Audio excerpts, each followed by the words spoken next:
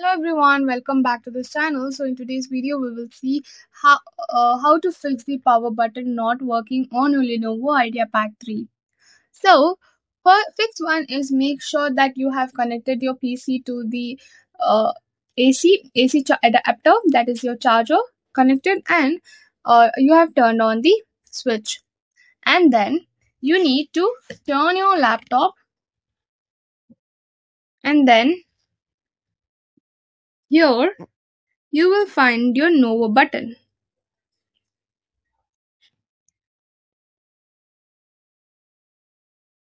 Just So here you can see the arrow thing. That is the Novo button. For to click that, we will use this pin.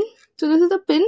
We will click on this button using a pin, and after that you can see that we have entered the BIOS mode. Okay, and then we will go to the system recovery. What is system recovery? Click on enter, and this will take for few seconds to open. And then we will go to troubleshoot. Click on troubleshoot. After clicking on troubleshoot, go to advanced options, click on enter.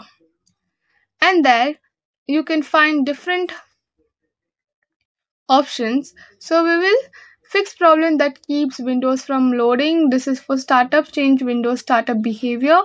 Command prompt is use command prompt for advanced troubleshooting and all the things.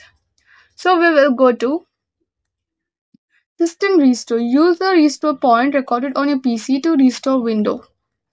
So this is not of our use. We will just go back and click on reset this PC, and we will click on keep my files. So make sure that you have the alternate things or alternate way of storing the apps and settings, and we will just reset the PC and keep the files.